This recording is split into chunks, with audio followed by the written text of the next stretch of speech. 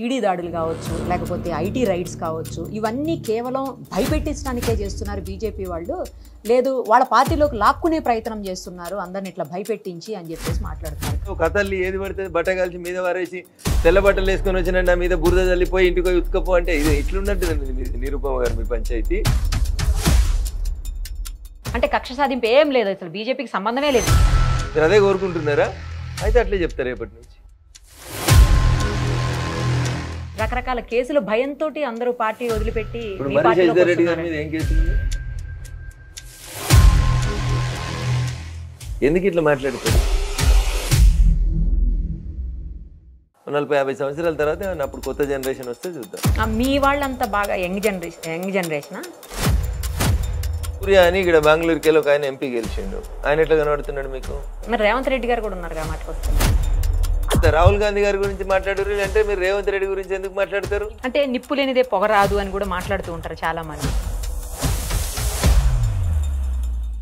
రఘునందన్ గారు పార్టీ ఎప్పుడు మారబోతున్నారు అనే దాని మీద కూడా చర్చ జరుగుతా ఉంది. మీరు టీఆర్ఎస్ లోకి జంప్ అయిపోతున్నారు అని చెప్పేసి ఎవరు చెప్పారు? కాదా కల్పూరు నెంబర్ ఉంటే కల్పూరు. మరి నా దగ్గర లేదు, మీ దగ్గర ఉంటుంది, మీ ఫోన్ లో ఉంటుంది చూడండి. మీ కేసీఆర్ గారు ఫోన్ లో మాట్లాడతారా మీతో? మాతో ఎందుకు మాట్లాడతారు?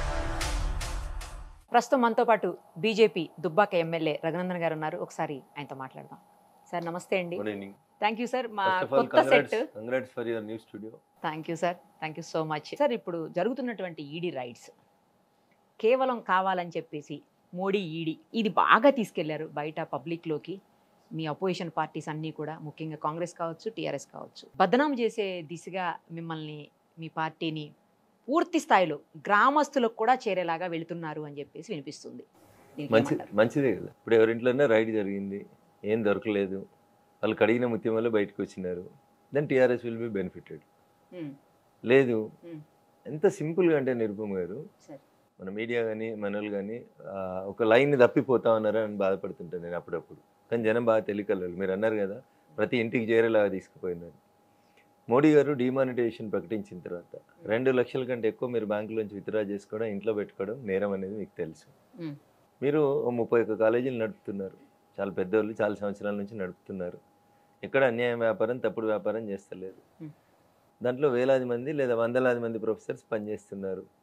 వాళ్ళకి ప్రతి నెల జీతం ఇస్తాం మనం. ప్రొఫెసర్ అంటే జీతం మినిమం 5 అంకెల జీతం, 6 అంకెల జీతంలోనే ఉంటారు. 4 కోట్ల రూపాయలు నేను జీతాలు ఇచ్చేందుకు తెచ్చి ఇంట్లో పెట్టుకున్నా అని చెప్తే ఎవరైనా అమాయకులు ఉన్నారనుకుంటున్నారా? ఇది మీరు ఊర్లలో నా ఇంట్లో ఏం దొరకలే, 26 లక్షలే దొరికినాయని బుకాయిస్తా ఉన్నారు. అవి 26 లక్షల మొత్తం ఎన్ని దొరికినాయి, నీ ఇల్లా, నీ కూతురిల్లా, నీ అల్లుని ఇల్లా, ఏదనేది వాళ్ళు చెప్తా ఉన్నారు ఇన్కమ్ ట్యాక్స్ వాళ్ళు. ప్రజలకు కూడా అంత వాస్తవాలు తెలియాలని మేము కూడా కోరుకుంటున్నాం. అది వాళ్ళే చేసుకుంటున్నారు, వాళ్ళకి అర్థం కాకుండా వాళ్ళే చేస్తూ ఉన్నారు. తప్పు చేసినటువంటి వాళ్ళు దొంగలే, దొంగ దొంగ దొంగ అని అరుస్తూ ఉన్నారు.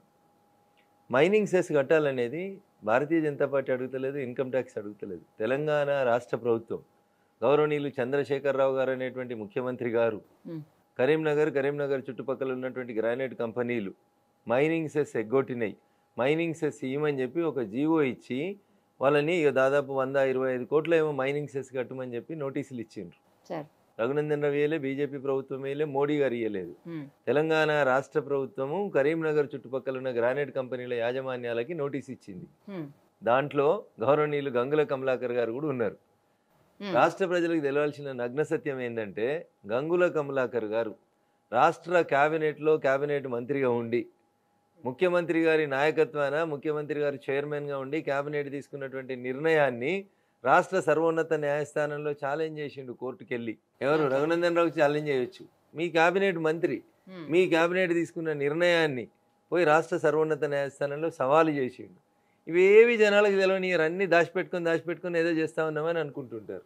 ఒకటి అన్ని బయటికి వాళ్ళే చెప్తున్నారు. మంచిది, ఇంకా బాగా శోధించుండ్రి, చాలా మూలాలు బయటకు వస్తాయి, ఇంకా చాలా మంది బయటకు వస్తారు. కానీ ఈ ఒక్క రాష్ట్రంలో అంటే టీఆర్ఎస్ మీద వ్యతిరేకతతో లేకపోతే టీఆర్ఎస్ మీద కక్షతోటో చేస్తున్నారు అనుకుంటే కాదు కదా. మిగతా చాలా రాష్ట్రాల్లో ఇలాగే ఎక్కడైతే బీజేపీ ప్రభుత్వం లేదో, ఎక్కడైతే బీజేపీ ప్రభుత్వం వీక్గా ఉందో, లేకపోతే బీజేపీ పార్టీ వీక్గా ఉందో, అలాంటి చోట్లనే వీళ్ళు టార్గెట్గా కావాలని చేస్తున్నారు అని.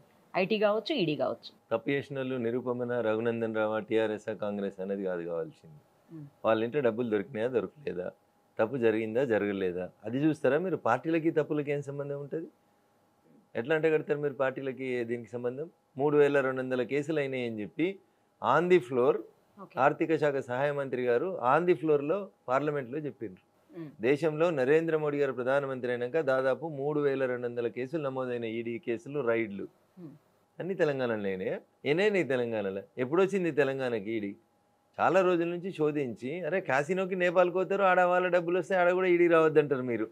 అందులో మంత్రి ఉంటాడు. పత్తాలాడే మంత్రులను పట్టుకోవద్దు, పత్తాలకు పైసలు తెచ్చేటోళ్ళని పట్టుకోవద్దు, గనులు తీసుకొని అమ్ముకునేటోళ్ళని పట్టుకోవద్దు, గనుల సెస్ కట్టమని అడిగితే తప్పు కాదు, తెలంగాణ ప్రభుత్వం అడిగితే తప్పు కాదు, కేంద్ర ప్రభుత్వం పైసలు లెక్క చెప్పురు అని ఈడీ వస్తే అది తప్పు అవుతుంది.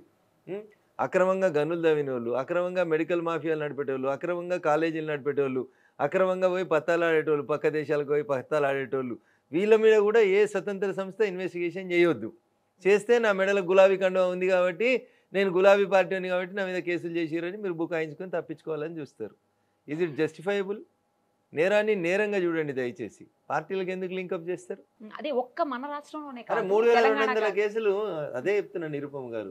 ఈడీ ఆన్ ది ఫ్లోర్లో పార్లమెంట్లో ఇచ్చిన జవాబు చెప్తున్నాను నేను మీకు. ఒక సహాయ మంత్రి గారు పార్లమెంట్లో ఇచ్చినటువంటి జవాబు, దేశవ్యాప్తంగా 3200 కేసులు నరేంద్ర మోడీ గారు ప్రధానమంత్రి అయిన తర్వాత ఈడీ రైడ్లు అయినాయి. తెలంగాణలో అయినాయని కొత్త ముచ్చట చెప్తారు మీరు. గూగుల్లో కొట్టి చూసుకోరు తల్లి, నేను అబద్ధం చెప్తలేను. అదే కేవలం ఎక్కడైతే బీజేపీ ప్రభుత్వం లేని చోట, పార్టీ బలహీనంగా ఉన్న చోట చేస్తున్నారు అనేది. నేను మళ్ళీ అదే చెప్తా ఉన్నా మీకు. దేశవ్యాప్తంగా అయిన కేసుల సంఖ్య చెప్తా ఉన్నాం మేము మీకు. దానికి ఈ పార్టీ ఆ పార్టీ ఉంటుంది. చట్టం ముందు అందరూ సమానమే. నేరం జరిగిందా జరగలేదా చూడుండ్రి. పార్టీలకు ఎందుకు లింకప్ చేస్తుండ్రు? ఇన్కమ్ ట్యాక్స్ ఎగ్గొట్టుడు తప్ప కాదా? అందులో బీజేపీ వాళ్ళు కూడా ఉన్నారా? ఉన్నారు. ఎందుకు? కర్ణాటకలో కూడా మా బీజేపీ మంత్రి ఒక ఆయన మీద కేసు అయింది. నరేంద్ర మోడీ గారి ప్రభుత్వంలో మంత్రిగా చేసి, యూపీ ఎన్డీఏ 1లో మంత్రిగా చేసి, ఇప్పుడు ఎన్డీఏ 2లో ఆయన మంత్రిగా తీసుకోలేదు. ఆయన మీద కూడా రైడ్ అయింది. ఇన్కమ్ ట్యాక్స్ రైడ్ అయింది, ఈడీ రైడ్ అయింది. ఎందుకని అపోహలు పడతా ఉంటారు? అంటే మీకు పక్క రాష్ట్రాలలో రైడ్ అయితే మీకేం తెలుస్తుంది? మన మీడియా, తెలుగు మీడియా, మనం ఈ రాష్ట్రానికే పరిమితం అయి ఉన్నాం. చెప్పుండ్రి 2014 జూన్ 2 నుంచి ఈ ఆల్రెడీ దాకా ఈ రాష్ట్రంలో ఎన్ని ఈడీ కేసులు అయినాయి? గనులలో మోసం జరిగింది, కేసు చేయొద్దు, నేను మంత్రిని కాబట్టి నా ఇంటికి రావద్దు, నేను మెడికల్ కాలేజ్ పెట్టుకొని మెడికల్ కుంభకోణం చేస్తా, ఇంజనీరింగ్ కాలేజ్ పెట్టి కాలేజీలో మాఫియాలు నడుపుతా, మా ఇంటికి ఎవరు రావద్దు, ఇన్కమ్ ట్యాక్స్ అడగొద్దు, మా పిల్లలు పోయి, మా అన్నలు పోయి, మా తమ్ముళ్ళు పోయి పక్క దేశాలలో పత్తాలు ఆడతాము, మా పైసలు ఎక్కడి అని అడగొద్దు మీరు. ఇదేం పంచాయతీ?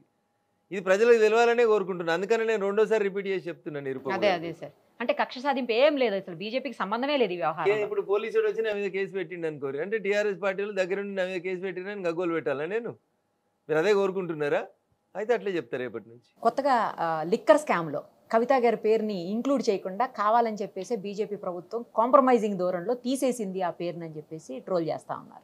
ఏం పనికి మాలిన వాళ్ళు, ఏం పని లేని వాళ్ళు, చేతిలో సెల్ ఫోన్ ఉంది కదా అని ఏది పడితే చేస్తూ ఉన్నారు. This is very unfortunate. Notice ఇస్తే ఏమంటారు? మీలాంటి వాళ్ళే మైకులు పట్టుకొని వచ్చి కక్ష సాధిస్తున్నారు, ముఖ్యమంత్రి బిడ్డ కాబట్టి మీద కేసులు పెట్టిరని మీరే లోలు పెడతారు. ఇలా నోటీస్ వచ్చిందో రాలేదో నాకు తెలియదు. మీరే ఏమంటున్నారు? మళ్ళీ ఏదో కాంప్రమైజ్ అయితే అందుకని చెప్పి చేస్తారు అని మళ్ళీ మీరే ట్రోల్ చేస్తారు. మేము మీడియా వాళ్ళని చేయట్లేదు, మామూలుగా ట్రోల్ మాకు వస్తున్నాయి అంటే దాని అర్థమైంది. మీడియా వాళ్ళు కాకపోతే చేతిలో సెల్ ఫోన్ ఉన్న వాళ్ళు చేస్తుంటారు, అంతే కదా. అందుకనే మనం ఆలోచించుకోవాల్సింది ఏంటంటే, అదేదో సినిమాలో చాలా రోజుల క్రితం పరచూరు గోపాలకృష్ణ గారు ఒకటి ఉత్తరం రాస్తారు, ఒక మాట చెప్తారు ఆయన. వరదలు వచ్చినాయి, జనం బాగా నష్టం జరిగింది, ముఖ్యమంత్రి గారు బస్ వేసుకొని పోయిర్రు అనుకో, జనం బురదలలో కొట్టుకొని చస్తా ఉంటే 2 రోజుల తర్వాత నిదానంగా బస్ వేసుకొని వచ్చిండు, హెలికాప్టర్ ఉంది కదా, హెలికాప్టర్లో ఎందుకు రాలేదని తిట్టాలి. ఒకవేళ హెలికాప్టర్ వేసుకొని వచ్చిండు అనుకోరు ముఖ్యమంత్రి గారు, గంట సేపట్లో బయలుదేరి వచ్చిండు అనుకోండి, అంటే కింద జనం బురదలో చచ్చిపోతుంటుంటే నువ్వు మీద గాల్లే తిరిగిపోయేందుకు వచ్చినావా అని తిట్టాలి. అట్లున్నది మన పాత్ర. నోటీస్ ఇస్తే మీరే తిడతారు, నోటీస్ ఇవ్వకపోతే మీరే తిడతారు. కవిత దాకా రాకముందే మీరు కక్ష సాధిస్తారనే పుకార్లు మీరే మొదలు పెడతారు. ఇప్పుడు రేపు కవిత దాకా వస్తే ఇంకేమంటారు తల్లి? అందుకని దిస్ ఈజ్ వెరీ అన్ఫార్చునేట్. నేరాన్ని నేరంగా చూడండి. పార్టీ ఏదైనా సరే తప్పు చేసిన వాళ్ళు నేరస్తులుగానే పరిగణిద్దాం. అంతవరకు ఆ సన్నని గీతను దాటొద్దు అనేది నా అప్పీల్ ప్రజలందరికీ. అంటే కేవలం మల్లారెడ్డి గారు ఒక్కళ్ళు మాత్రమే ఇట్లాంటి పని చేస్తున్నారా? మిగతా ఎవరు కమలాకరింటికి పోలేదా? ఈడీ ఐటీ ఎవరు పోలేదా? తలసాని శ్రీనివాస యాదవ్ అన్నల్ని తమ్ముల్ని పిలుస్తలేరు, పోతలేరా? తప్పులు చేసిన ఎమ్మెల్యేలు వస్తుంది. ఇంకా చాలా మంది టీఆర్ఎస్ ఎమ్మెల్యేలు వ్యాపారం చేస్తారు. 104 మంది టీఆర్ఎస్ ఎమ్మెల్యేలు ఉన్నారు కదా. 104 మందిలో 4 ఇంటికి పోతే గింతలు పెడుతున్నారు, ఇంకా మరి మిగతా 100 మంది దగ్గరికి పోతలేరు కదా. అంటే అసలు 400 మంది 60 బృందాలు అంత భయంకరంగా దాడులు చేయాల్సినటువంటి అవసరం ఉందా? అసలు 31 కాలేజీలు 1000 ఎకరాల భూమి, 10,000 మంది ప్రొఫెసర్లు, 50,000 మంది స్టూడెంట్స్ ఉన్న కాడ 200 మంది పోతే తప్పేముంటుంది? 50 కాలేజీలు నడుపుతున్నప్పుడు కాలేజీకి 4 డైరెక్టర్లు ఉంటే ఎంతమంది ఉంటారు? ఎందుకంటే ఉత్తగానే గాల్లే మాట్లాడతారు. ఎన్ని కాలేజీలు ఉన్నాయి మల్లారెడ్డికి? ఒక్క కాలేజీ ఉందా? దగ్గర 30 నుంచి 50 కాలేజీలు ఉన్నాయి ఆయనకు. అంటే అన్ని కాలేజీలకు ఏకకాలంలో జరగకపోతే ఒక ఇంట్లో రైడ్ జరుగుతుందంటే ఇంకో వాళ్ళు చదువుకోరా? ఇంటికి నలుగురు కూడా పోతాయి. 50 కాలేజీలు ఉంటే ఇంటికి నలుగురు పోతే 400-200 మంది అవుతారు. ఏముంటది అందులో? దానికి ఏదో 200 మంది వచ్చిర్రు. ఇవాళనే మొదటిసారి రైడ్ అయిందా మల్లారెడ్డి మీద? లేదు, గతంలో కూడా అయింది. గతంలో 2 సంవత్సరాల క్రితం నుంచి అవుతుంది ఆయన మీద ఇన్కమ్ ట్యాక్స్ రైడ్. ఈసారి ఇంత ఘోరంగా వచ్చారు. గతంలో 2 సార్లు నార్మల్ గానే ఉన్నారు. ఎప్పుడైనా నార్మల్ గానే ఉన్నారు. ఎప్పుడు కూడా నార్మల్ గానే ఉన్నారు. ఇప్పుడు కూడా నార్మల్ గానే ఉన్నారు. ల్యాప్టాప్లు ఎత్తుకపోయి బెదిరిస్తుంటే, కొడతా ఉంటే, లోపల వీళ్ళనే మీద ఉల్టా దాడి చేసి స్టేట్ పోలీసులతో బెదిరిస్తుంటే కేసులు పెడతా ఉంటే ఏం చేయాలి ఇన్కమ్ ట్యాక్స్ వాళ్ళు? పాపం వాళ్ళ అబ్బాయికి బాలేక హార్ట్ ప్రాబ్లం వచ్చేసి, చెస్ట్ లో పెయిన్ వచ్చేసి మీరు చేపించినటువంటి దాడులకు భయపడిపోయి ఆయన హాస్పిటలైజ్డ్ అయ్యారంట. సరే, వారు మంచిగా ఉండాలని నేను మనస్ఫూర్తిగా కోరుకుంటా. ఎవరు కూడా సిగ్గావాలని, వారు శారీరకంగా మానసికంగా నష్టపోవాలని నేను కోరుకోను. కానీ ఇన్కమ్ ట్యాక్స్ నోటీసులు రాగానే, ఇన్కమ్ ట్యాక్స్ ఇంట్లో సెర్చ్ చేయగానే గుండె నొప్పి వస్తుందంటే కొంచెం ఇబ్బంది అనిపిస్తుంది. మేబీ నేను ఇట్లంటే కొందరికి నచ్చకపోవచ్చు. ఎవరికి ఎప్పుడైనా రావచ్చు. మీ ఏజ్లో రావచ్చు, నా ఏజ్లో రావచ్చు, పెద్దవాళ్ళకి రావచ్చు, చిన్న వాళ్ళకి రావచ్చు. I'm not finding fault with it. But as for as I'm concern, వాళ్ళు ఈ కేసులో ఇబ్బందులు పెడుతున్నారని చెప్పుకోవడానికి ఒక ఎలిబిని తయారు చేసుకున్నారు అనేది నా ఆరోపణ అంతే. ఈడీ దాడులు కావచ్చు, లేకపోతే ఐటీ రైడ్స్ కావచ్చు, ఇవన్నీ కేవలం భయపెట్టించడానికే చేస్తున్నారు బీజేపీ వాళ్ళు. లేదు, వాళ్ళ పార్టీలోకి లాక్కునే ప్రయత్నం చేస్తున్నారు అందరిని ఇట్లా భయపెట్టించి అని చెప్పేసి మాట్లాడుతున్నారు. 104 మంది ఎమ్మెల్యేలలో ఒక ఎమ్మెల్యేని భయపెట్టించి తీసుకున్నాం అనుకుందాం. ఒక నిమిషానికి మీరు చెప్పిందే కరెక్ట్, టీఆర్ఎస్ఎల్ చెప్పిందే కరెక్ట్ అనుకుందాం. మీరు నన్ను అడిగిన ప్రశ్న, ఫామ్ హౌస్ లో 4గురిని కొనుక్కున్నారే అనుకుందాం. 104లో 4గురిని కొనుక్కునేందుకు ప్రయత్నం జరిగిందని వాళ్ళు ఆరోపిస్తున్నారు కదా. ప్రభుత్వం పడిపోతుందా? 6 నెలలకు ఎలక్షన్లు వచ్చే కాడ ఎవడైనా 100 కోట్లు పెట్టి కొనుక్కుంటారా? అసలు ఏమన్నా ప్రజలు ఏమనుకుంటున్నారు అనేటువంటి ఇది కూడా లేకుండా ఒక కథల్ని ఏది పడితే బట్టగాల్చి మీద వారేసి తెల్ల బట్టలు వేసుకొని వచ్చిన నా మీద బురద చల్లిపోయి ఇంటికి పోయి ఉతుకపో అంటే ఇది ఇట్లున్నట్టుందండి మీది నిరుపమ గారు మీ పంచాయతీ. నా పంచాయతీ మరి లేకపోతే మీరు అడుగుతారు, వాళ్ళు మేము చెప్తాం సమాధానం, జనం అంతా దాన్నే చూసి ఆ నిరుపమ అడిగింది రఘునందన్ రావుని టీఆర్ఎస్ మీద కక్ష సాధిస్తున్నట్టు అంటారు. మీరు అది ఎడిపోతుంది. మరి ఏదో ఒకటి మీరు కాకపోతే ఇంకొక మీడియా మిత్రులు లేకపోతే ఏముంటుంది చెప్పు. మీరు ప్రశాంతంగా ఉన్నారనుకోరు, ప్రపంచం అంతా ప్రశాంతంగా ఉంది. అంతేనా? 100% మీరు కూడా మా దగ్గర నుంచి వచ్చిన వాళ్ళే కదా సార్. నాకు అంత తెలుసు కాబట్టి చెప్తా ఉన్నా, మూలాలు తెలుసు కాబట్టి చెప్తా ఉన్నా. అంటే ఇన్వెస్టిగేటివ్ జర్నలిజం చేసినాం మేము అప్పుడు. మరి చాలా కష్టపడి చేసేవాళ్ళం మేము అప్పుడు. ఇవన్నీ సెల్ ఫోన్లు ఎక్కడికి, పంచాయతీలు ఎక్కడికి. రఘునందన్ గారు పార్టీ ఎప్పుడు మారబోతున్నారు అనే దాని మీద కూడా చర్చ జరుగుతా ఉంది. మీరు టీఆర్ఎస్ లోకి జంప్ అయిపోతున్నారు అని చెప్పేసి. అందుకనే ఇందాకంటే మీరు అన్నారు కదా, ఇది కూడా మేమే అంటున్నామా అని చెప్పి. ఇది కూడా మీరే అంటున్నారు. మేమనలేదు. జర్నలిస్ట్ మిత్రులు. నో సోషల్ మీడియాలో వైరల్ అవుతోంది న్యూస్. అసలు చాలా మంది అయితే క్యాప్షన్స్ పెట్టి మరి రఘునందన్ గారి జంప్ అని, రఘునందన్ గారు ఎప్పుడు మారుతున్నారు, రఘునందన్ గారు టీఆర్ఎస్ లోకి, ఇట్లా రకరకాలైనటువంటి క్యాప్షన్స్ తోటి మాకు వచ్చాయి. సరే, వారి ఆశలన్నీ ఆడి ఆశలు అయితే మీరు ప్రశాంతం. అంతేనా? పార్టీ మారేదంటే నేనే ప్రెస్ మీట్ పెట్టి మీకే ముందుగా పిలిచి చెప్తాను కదా. అట్లాంటిది లేని చోట, అవసరం లేని చోట, జరగని చోట పనికి మాలిన బదనామం చేసి నా ఎదుగుదలకి ఏదో అడ్డుకట్ట పెట్టాలని, నా క్యారెక్టర్ని మలైన్ చేయాలని చేస్తున్నటువంటి ఒక దుర్మార్గమైనటువంటి కుట్ర. అంటే నిప్పు లేనిదే పొగరాదు అని కూడా మాట్లాడుతూ ఉంటారు చాలా మంది. ఎక్కడో ఎవరికో ఇలాంటి డౌటో లేకపోతే లీకో సంథింగ్ వస్తేనే మాట్లాడుతున్నారు అనేది ఒక వెర్షన్. నేను వెల్మా అనేటువంటి కులంలో పుట్టడం, చంద్రశేఖరరావు గారు అదే సామాజిక వర్గానికి చెందినవారు కావడం, నేను ఆ పార్టీలోనే రాజకీయ ఆరంగటం చేసి బయటకు వచ్చినవని కావడం వల్ల ఇట్లాంటి పొగలు నిప్పులు కనబడతా ఉంటాయి తప్ప అది నిప్పు కాదు, పొగ కాదు, అందులో ఏం వాస్తవం లేదు. పనికి మాలిన వాళ్ళు టైంపాస్ కోసం సోషల్ మీడియాలో పెట్టుకొని నా క్యారెక్టర్ని మలైన్ చేయడానికి, నా ఎదుగుదలని ఆపితందుకు చేసేటువంటి కుట్రలో భాగం తప్ప ఇంకొకటి ఏం లేదు. అవును, కేసీఆర్ గారితో మాట్లాడుతుంటారా మీరు? అసెంబ్లీలో ముఖ్యమంత్రి గారితో నేను అందరు ఎమ్మెల్యేలు మాట్లాడినట్టు కాదు, నార్మల్ ఎప్పుడైనా. మీరు ఎప్పుడైనా కలిసిరా ముఖ్యమంత్రి గారిని 8.5 సంవత్సరాల్లో? కలిసాను. ఎప్పుడు కలిసి? ప్రెస్ మీట్లో. మేము అసెంబ్లీలో కలుస్తాం. మీరు జర్నలిస్ట్ కాబట్టి మీరు ప్రెస్ మీట్లో కలుస్తారు, మేము ఎమ్మెల్యేలం కాబట్టి అసెంబ్లీలో కలుస్తాం. అంటే ఫోన్లో మీ కేసీఆర్ గారు ఫోన్లో మాట్లాడతారా మీతోటి? మాతో ఎందుకు మాట్లాడతారు? నాతో ఎందుకు మాట్లాడతారు? నేనేమైనా వాళ్ళ పార్టీ ఎమ్మెల్యే కదా. నేనేమైనా వాళ్ళ పార్టీ ఎమ్మెల్యేనా? మీకు రిలేటివ్ కూడా కదా. ఎవరు చెప్పారు? కదా, కల్పూరు నెంబర్ ఉంటే కల్పూరు. మరి నా దగ్గర లేదు, మీ దగ్గర మీ ఫోన్ లో ఉంటది చూడండి. నా ఫోన్ లో వారి నెంబర్ లేదు. లేదా? కేటీఆర్ గారితో మాట్లాడతారా? ఎవరితో మాట్లాడినా అసెంబ్లీలో అందరు కలిస్తే మాట్లాడతాం, బయట ఎక్కడైనా ప్రోగ్రామ్స్ లో కనబడితే మాట్లాడతాం. అంటే ఫంక్షన్స్ కి వాటికి అట్లా ఎప్పుడన్నా కలిసినప్పుడు వాళ్ళ ఫంక్షన్లకు నన్ను పిలవరు, నా ఫంక్షన్లకు వాళ్ళని కామన్ గా ఫ్రెండ్స్ ఎవరైనా పిలిచిన రొటీన్ ఉంటుంది. అది ఏముంటది ఇప్పుడు తల్లి, ఏ పార్టీ ఎమ్మెల్యేలైనా ఇది కొత్తగా టీఆర్ఎస్ వచ్చినాక లేదు. అది అందరినీ పిలుస్తారు, అందరిని కలుసుకుంటా ఉంటారు. అది సామాజిక బాధ్యత. అది ఒక పార్టీలో 12 ఏళ్ళు కలిసి పనిచేసినాం. మరి కవిత, బండి సంజయ్ ఇద్దరు ఒకటే ప్లాట్ఫామ్ మీద వచ్చారు. పలకరించుకురా? పలకరించుకోలేదు. అలా వేళలు కలిసినప్పుడు పలకరించుకున్నారు కదా. సంస్కారం అది. అదాన్ని కూడా తీసుకొని వచ్చి మాట్లాడుకుంటారా అంటే ఎదురుగా అవుతారు. అసెంబ్లీ కారిడార్లో పోతున్నప్పుడు ఒక మంత్రి గారు ఎదురుగా వస్తారు, నమస్కారం అంటాం. What is wrong in it? అది అంటే ఇక పార్టీ మారిపోయినట్టేనా? మంత్రి మారిపోయినట్టు, రఘునందన్ రావు మారిపోయినట్టేనా? ఇంత అన్యాయంగా రాజకీయాలను దిగజార్చొద్దు. There are certain levels where we cannot cross hour lines. ఆ లైన్స్ మధ్యలోనే పనిచేస్తా ఉన్నాం. కవిత గారిని బీజేపీలోకి రమ్మని చెప్పేసి ఫోర్స్ చేయడానికే ఆవిడ్ని బదనాం చేస్తున్నారు కొన్ని ఇష్యూస్ లో అని అంటున్నారు. నిజమా అంటే అలాంటిది ఏమన్నా ఉందా? నోటీసే రాలేదని 3 నిమిషాల కింద అడిగిర్రు. ఇప్పుడేమో కవితను బీజేపీలోకి రమ్మంటారు. ఇది కూడా నడుస్తుంది మరి. అన్ని అది అడగాలి, ఇది అబద్ధాలు. అడగాలి మిమ్మల్ని. అది కేసీఆర్ గారు చెప్పాలి. నా బిడ్డను రమ్మని అడిగిరంటే ఎవరో ముఖ్యమంత్రి గారి దగ్గర అందరి ఫోన్లు దొరుకుతున్నాయి కదా, అందరి ఫోన్లు వింటున్నామని చెప్తున్నారు కదా వాళ్ళు. మీరు నాకు చెప్పకుండా నాకు తెలుస్తుందని డైరెక్ట్ ముఖ్యమంత్రి గారే భయాన్ని ఇచ్చిర్రు కదా టీఆర్ఎస్ ఎల్పీ మీటింగ్ లోపల. మరి కవిత గారికి ఎవరు ఫోన్ చేసిరో ఆ ఫోన్ నెంబర్ ఎవరిది, ఆ పెద్ద మనిషి ఎవడు బయట ప్రపంచానికి చెప్తే అయిపోతుంది కదా. ఎందుకు ముసుగులో గుద్దులాట ఎందుకు? ముఖ్యమంత్రి గారి మీద హత్య కేసుని పెట్టాలి అని చెప్పేసి మీ రాష్ట్ర అధ్యక్షులు బండి సంజయ్ గారు అన్న వ్యాఖ్యలు వైరల్ అవుతా ఉన్నాయి.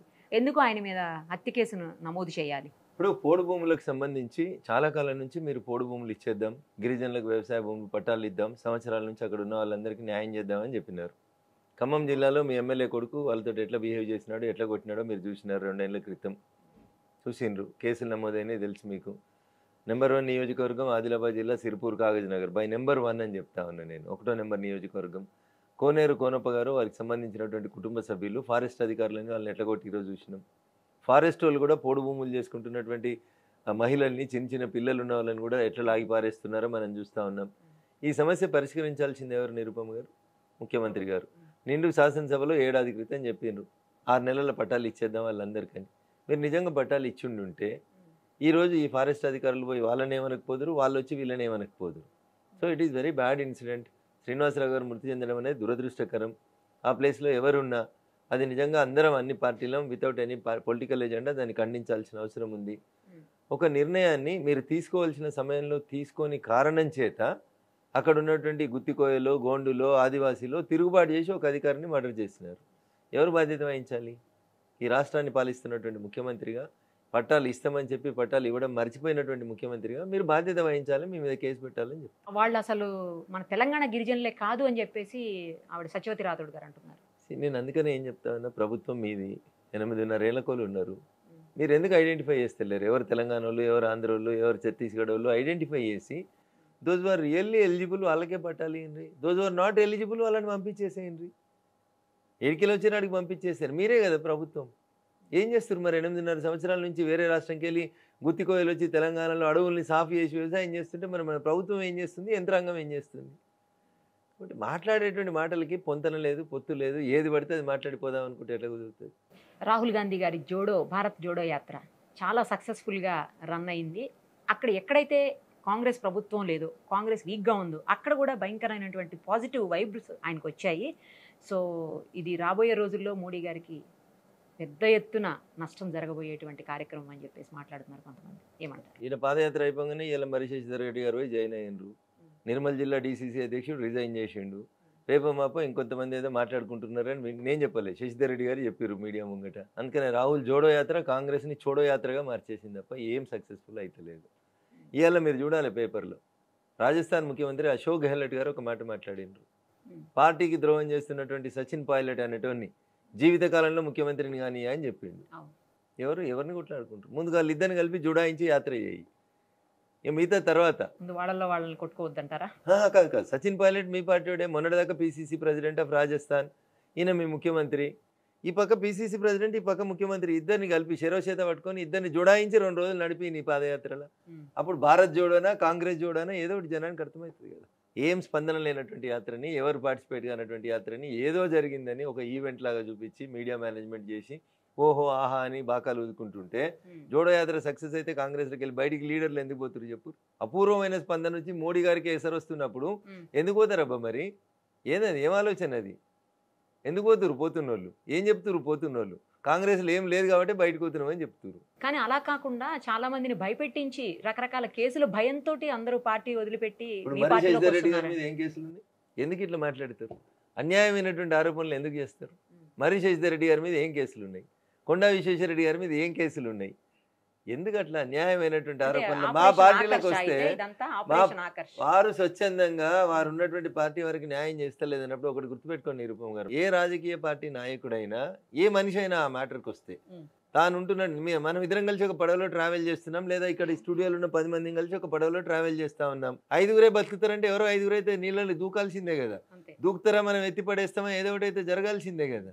సో వాళ్ళు ఉంటున్నటువంటి పడవ ఇక మునిగిపోతుంది అని తెలిసిన తర్వాత ఆ పడవలో ఎవరైనా ట్రావెల్ చేయడానికి ఇష్టపడతారా? అది రిపోర్టర్ అయినా, జర్నలిస్ట్ అయినా, కెమెరామెన్ అయినా, రాజకీయ నాయకుడైనా, ఎంపీలైనా, ఎమ్మెల్యేలైనా ఎవరైనా ఇష్టపడతారా? So Congress is now in the sinking stage. 125 సంవత్సరాల శతాధిక వృద్ధురాలైంది కాబట్టి అందులోంచి అందరూ వెళ్ళిపోతా ఉన్నారు. ఎక్కడోళ్ళు అక్కడ పోయిన తర్వాత మళ్ళీ కొత్త విత్తనాలు తెచ్చుకొని కొత్త మొక్కలు పెట్టుకొని కొత్త నాయకత్వాన్ని తయారు చేసుకుంటే 40-50 సంవత్సరాల తర్వాత అప్పుడు కొత్త జనరేషన్ వస్తే చూద్దాం. మీ వాళ్ళంతా బాగా యంగ్ జనరేషన్ జమ్మూ కాశ్మీర్ నుంచి లడాక్ నుంచి గెలిచిండు ఎంపీ. ఎట్లా కనబడుతున్నాడు మీకు? యంగ్ జనరేషన్ లా అంటే కనబడుతున్నాడు. నేను పిఎం గారిని చూస్తున్నా, మిగతా వాళ్ళు నాకు పెద్దగా. అంటే సూర్య అని ఇక్కడ బెంగళూరుకి వెళ్ళి ఒక ఆయన ఎంపీ గెలిచిండు. ఆయన ఎట్లా కనబడుతున్నాడు మీకు? చిన్నపిల్లలా కనబడతలేడు. 70 ఏళ్ళు దాటిపోయిన ముసలాయనలా కనబడుతున్నాడు. మరి రేవంత్ రెడ్డి గారు కూడా ఉన్నారు మాటకు వస్తే. అది వాళ్ళ పార్టీని అడుక్కోరు, మాకెందుకు అడుగుతారు? రాహుల్ గాంధీ నాకు నాయకత్వం వద్దు మొర్రో అని పారిపోతా ఉంటే ఇంకా కాంగ్రెస్ జోడైంది. వాళ్ళ అధ్యక్షుడు ఎన్నేళ్ళు ఉన్నాయనే.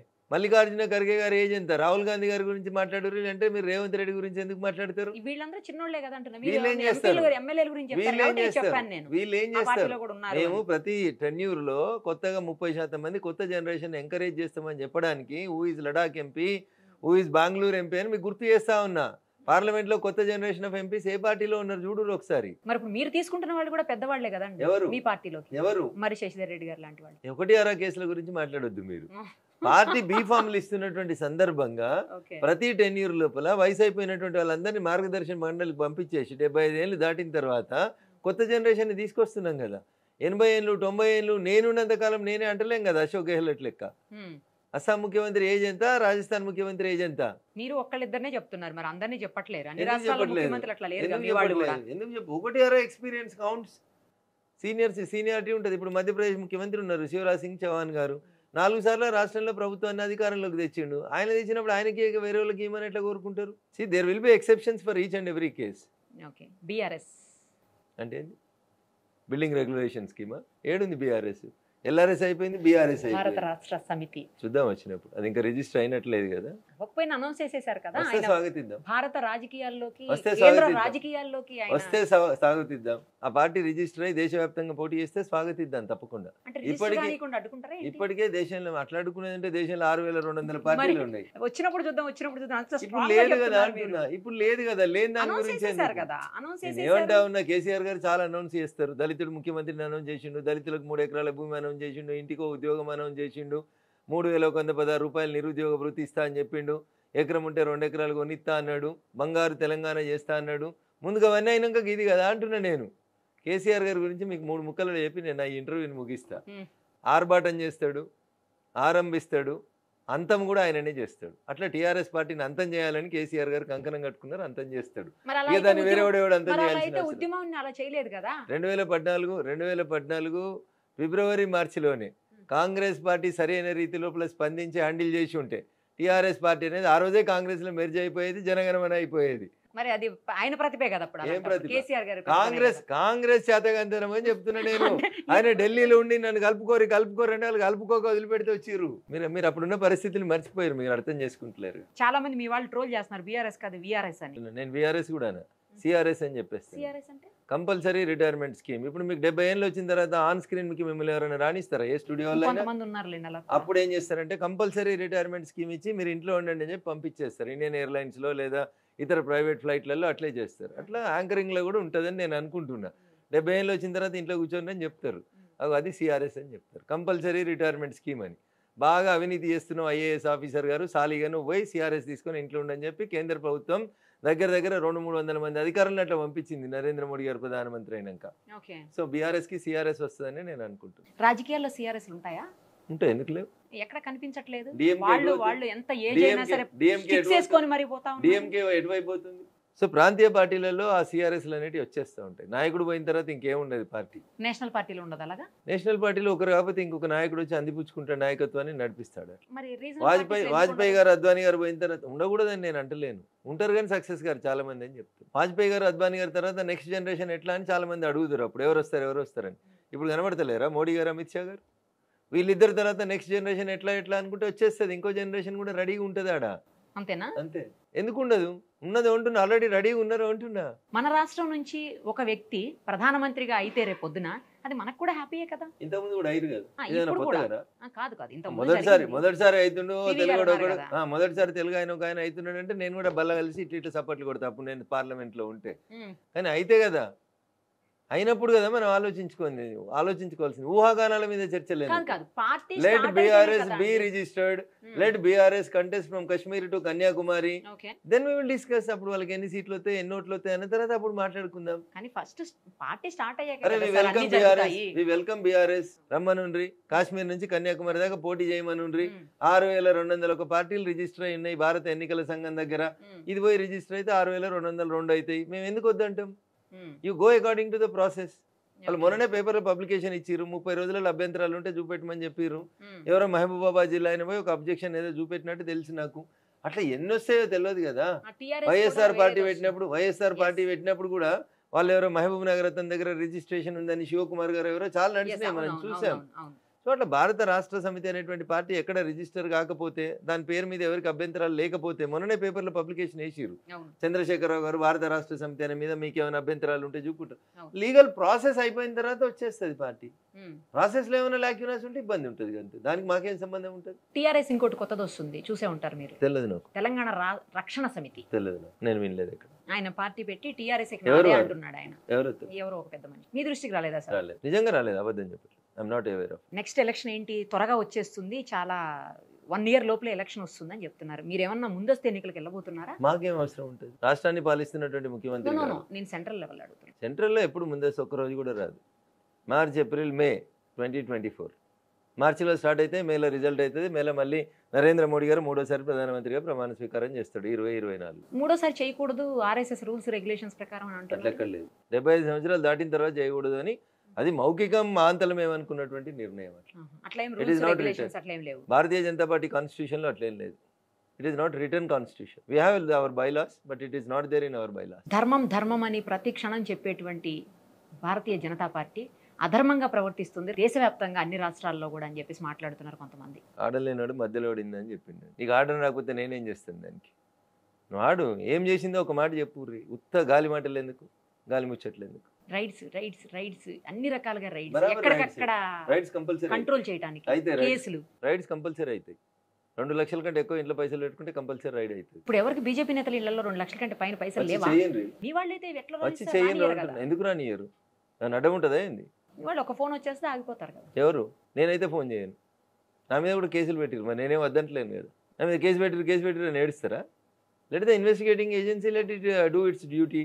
అట్లే ఉంటుంది. ఏముంటుంది అందులో? అవును, మీ మీద కేసులు ఏమైనాయి సార్? 100 కేసులు పెట్టిరు తెలంగాణ ఉద్యమంలో. కొట్లాడుతున్నాం, కొట్టేస్తుంది. ఎలక్షన్ టైంలో కూడా నడుస్తూనే ఉంటాయి. అవన్నీ ఏముంటుంది? కోర్టులో ఉన్న కేసుల గురించి మనం మాట్లాడకూడదు. అట్లా సగంలో ఉన్న కేసుల గురించి మనం మధ్యలో అవన్నీ నడుస్తూనే ఉంటాయి. కోర్టు మ్యాటర్ కదా అదంతా. హైకోర్టులో పెండింగ్లో ఉన్నాయి, నడుస్తూనే ఉంటాయి. సార్, మునుగోడు ఎలక్షన్ మీరు చాలా ఎక్స్పెక్ట్ చేశారు. నైతికంగా మేమే గెలిచామని చెప్తున్నారు. అయినప్పటికీ అక్కడ గెలుపు అనేది ప్రత్యక్షంగా కనబడితేనే మనం గెలుపుగా తీసుకుంటాము. బట్ టీఆర్ఎస్ గెలిచింది. మునుగోడు ఉప ఎన్నికల్లో టీఆర్ఎస్ పార్టీ అభ్యర్థి గౌరవనీయులు కూసుకుంట్ల ప్రభాకర్ రెడ్డి గారు గెలిచిండ్రు. ఎవరికి ఇష్టం ఉన్నా కష్టం ఉన్నా it is according to the Indian democracy and according to the Indian constitution. వారు మునుగోడు ఎమ్మెల్యే గౌరవనీయులు కూసుకుంట్ల ప్రభాకర్ రెడ్డి గారు. ఎవరికి ఇష్టం ఉన్నా కష్టం ఉన్నా అది దాన్ని ఆమోదించాల్సిందే. దాంట్లో ఏమైనా డిస్ప్యూట్ ఉందని నేను అనుకుంటలేను. నేను అడిగిన దానికి ఆన్సర్ అది కాదు. అంతే, ఇంత క్రిస్టల్ క్లియర్ చెప్పిన నేను. మీకు నచ్చినా నచ్చకున్నా ఇష్టం ఉన్నా కష్టం ఉన్నా మునుగోడు ఎమ్మెల్యే కూసుకుంట్ల ప్రభాకర్ రెడ్డి గారు ఏం చేస్తారు? You can't do anything. ఎందుకు అక్కడ ఓడిపోయాం అనుకుంటున్నారు మీరు? అది పార్టీ అంతర్గతంగా with in the 4 walls మాట్లాడుకుంటుంది. We cannot discuss it on air.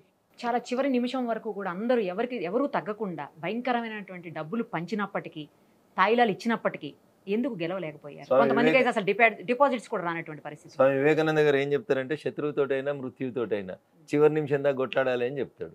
కొట్లాడాలి కాబట్టి కొట్లాడతాం. ఎలక్షన్లో పోటీ చేసినప్పుడు 1000 ఓట్లు రానోడు కూడా నేనే గెలుతున్నా అని చెప్పుకుంటాడు. That should be the self confidence. Confidence లేకపోతే మీరు elections కొట్లాడలేరు. Thank you sir, thank you so much.